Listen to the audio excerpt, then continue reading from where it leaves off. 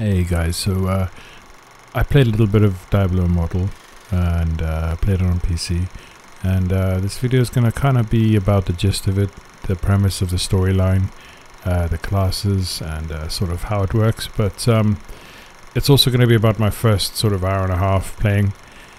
I'm going to be honest with you, straight after playing it I sort of recorded a little bit of my feelings towards the game.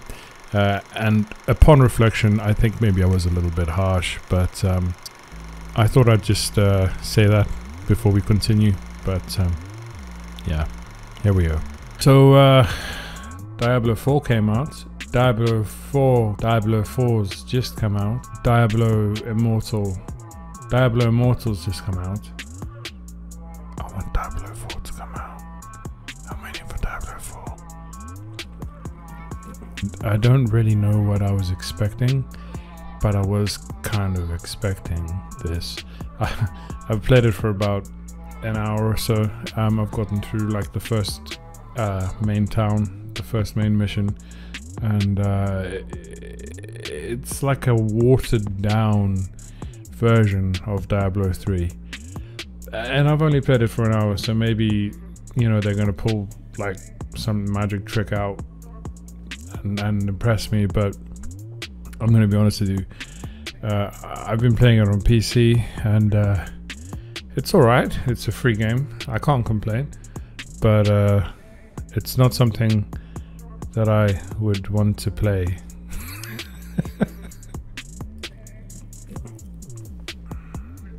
I love this fucking big red shit. It's so good.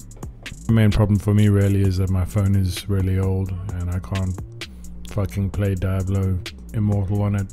And I think it would be a good game on a phone, I guess, but yeah, I wouldn't play it on PC. Let's just say that. But that's up to you, you know. Maybe it's something that, you know, you'll enjoy. There's cosmetics, you know, $49.99 for some cosmetics. Blizzard, you know, free game, cool, whatever. Here's some footage of my first hour in it, and the first mission, and the first sort of town. Basically, the whole premise is you're looking for shards of the fucking world stone. I almost forgot what it was called there for a second. Hey, the cool thing is that Deckard Cain is still alive. He's still you know, kicking around. He hasn't died yet. Spoiler, but yeah, that's that. Hey, you got your barbarian.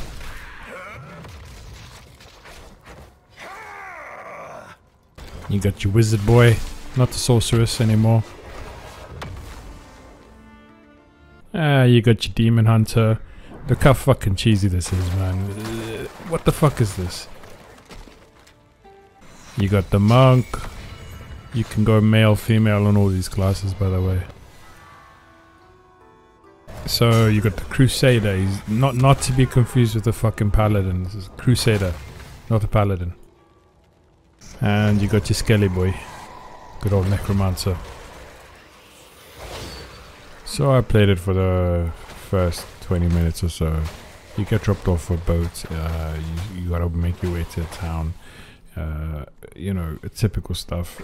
It's like 1, 2, 3, 4 for your attacks. Q for health pot. My main gripe, one of my main gripes, is my guy just keeps giving me these cheesy, shitty remarks. Knowledge is its own form of strength. Okay, buddy, you know, you leveled up, but why the comment? It's just not necessary. More arcane power. Astonishing. He's got a comment for everything, and they're really annoying, you know? Every time you level up. Knowledge is its own form of... God. He killed them. He killed them all. The voice acting is fucking terrible. Look, I know there are a lot of Diablo 3 fanboys out there, and, you know, Diablo 3 is definitely improved since when it launched, but, you know, the people who were really hoping Diablo 3 was going to turn out good were the people who played Diablo 2. And I remember the days when Diablo was this gritty, scary, creepy game. You know, it gave you that feeling. Diablo 3 just didn't have it, and it's because the animations, they're just over the top. Everything is just over the top. All the attacks, all the voice acting. It's like they hired people from Fortnite who just got laid off and just fucking put them into the creativity department of Blizzard. It's, you know, I wouldn't be surprised if we're going to be seeing the floss emote, you know, shortly in this fucking game. It's just so fucking I don't even know how to describe it. It's plastic. It's superficial. If I'm gonna play a fantasy game like Diablo 2, you know, I'm gonna want it to be at least a little bit gritty and a little bit fucking believable. But you know, I'll give you an analogy. Anyone who played World of Warcraft, there's a reason why everyone was crying out for World of Warcraft Classic to come out. Because World of Warcraft Classic or Vanilla was a really good game. Burning Crusade, excellent. Wrath of the Lich King, excellent. Then at some point Blizzard started to stray away, and all of a sudden we got fucking talking pandas in Chinese buildings with Chinese accents. What the fuck? Whose plan was that? Whose idea was that? Sack that man. Why have we got Kung Fu Panda all of a sudden being brought into World of Warcraft? You know, I feel like it's the same guy doing that shit to World of Warcraft that just destroyed the fucking game as far as I'm concerned. As soon as we had talking pandas, mate, that was rip for me. I was out. You know, it's the same shit, just here. Diablo 3, same shit. It's just commercial. You know, Diablo 2 was gritty. Diablo 2 Resurrected, cool. You know, it was a rehash. It was fun. It was good, but it was limited. I'm hoping they don't do this to Diablo 4.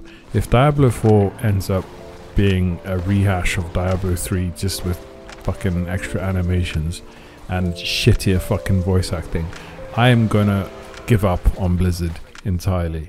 Look, I could just spend the whole night ranting about this game, we'd get nowhere. I'm gonna be honest with you, maybe it's a good mobile game, you know, but it's a shit PC game.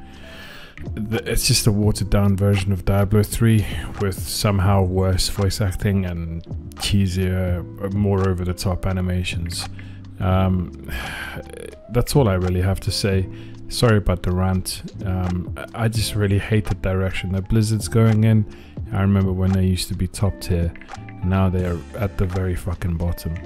I'm just hoping Diablo 4 doesn't go this way, and I'm sure a lot of you are also mirroring my thoughts on that. I hope you at least enjoyed the video in some way, and I'll see you later, guys. Bye.